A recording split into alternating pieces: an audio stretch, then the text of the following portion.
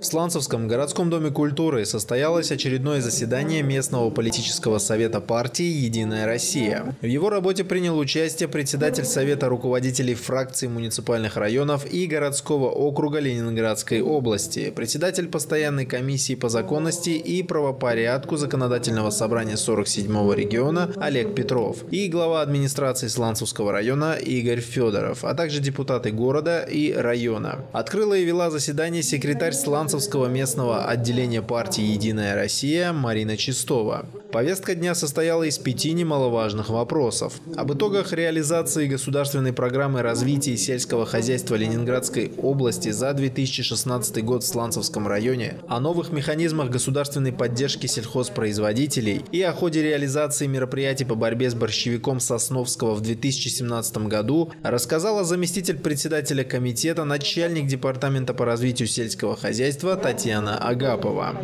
Что касается новых механизмов, то в прошлом году был в июле месяце принят указ президента Российской Федерации о мерах по реализации государственной научно-технической политики в интересах развития сельского хозяйства.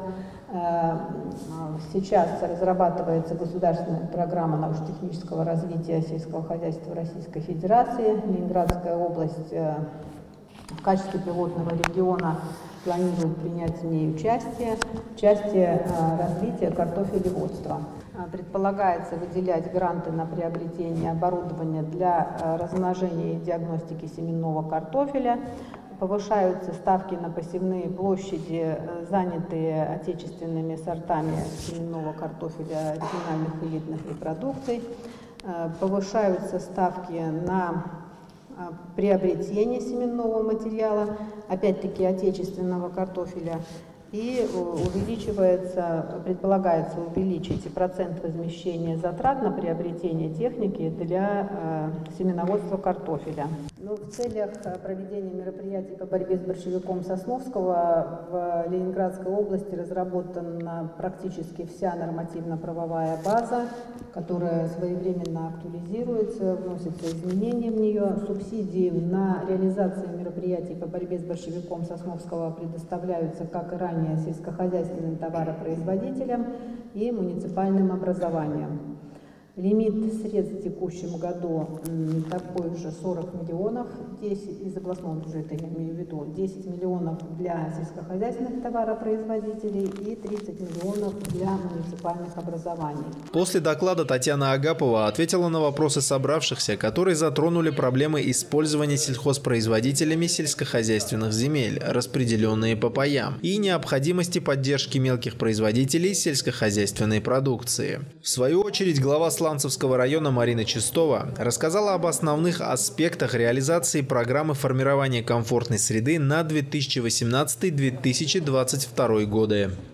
Вы знаете, что по этой программе 1/3 общего объема средств – это благоустройство общественных территорий, а 2/3 – это на благоустройство дворовых территорий.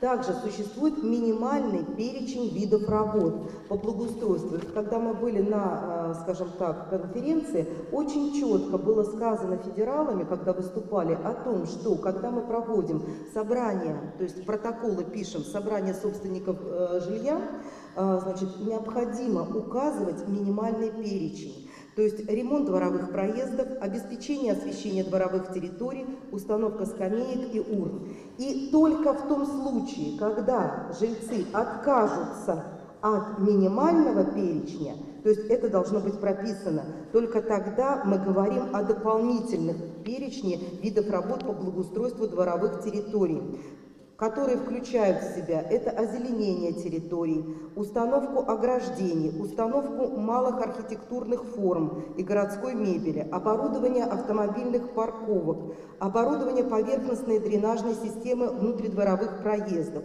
обустройство площадок для отдыха, детские площадки, установка спортивных площадок, оборудование площадок для выгула и дрессировки собак. К концу текущего года в рамках этой программы в городе Сланцы будут благоустроены 15 дворовых территорий. Исполняющий обязанности директора фонда капитального ремонта Ленинградской области Максим Пранович в своем докладе рассказал об условиях изменения даты проведения капитального ремонта многоквартирных домов. Для того, чтобы изменить год попадания, год, когда будет проведен капитальный ремонт, необходимо провести обследование.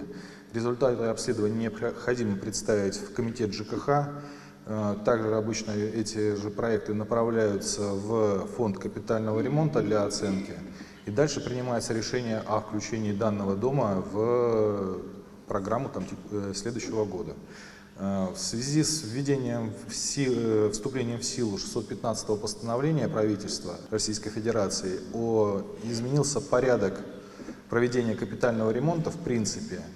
И теперь, если раньше делались дефектовки, делались обследования, составлялась смета, и по результатам по этой смете дом включался в капитальный ремонт, то сейчас 615-е постановление предписывает нас проводить обязательное проектирование, что, в принципе, чем фонд сейчас и занимается. Если раньше программа составлялась из смет, которые представляли управляющие компании, те сметы, которые составлял фонд самостоятельно, представляли администрации муниципальных образований, то сейчас все идет через проектирование. До 1 ноября текущего года, следующего за годом, когда должен быть проведен ремонт, управляющие компании представляют результаты обследований, информацию по состоянию домов в муниципальное образование, создается комиссия. До 15 марта результаты работы комиссии муниципальной передаются в комитет жилищного надзора. И дальше передаются в комитет ЖКХ, который формирует программу. И дальше фонд занимается реализацией этой программы. Отвечая на вопросы собравшихся, Максим Пранович отметил, что по каждому дому нужно разбираться индивидуально в рабочем порядке.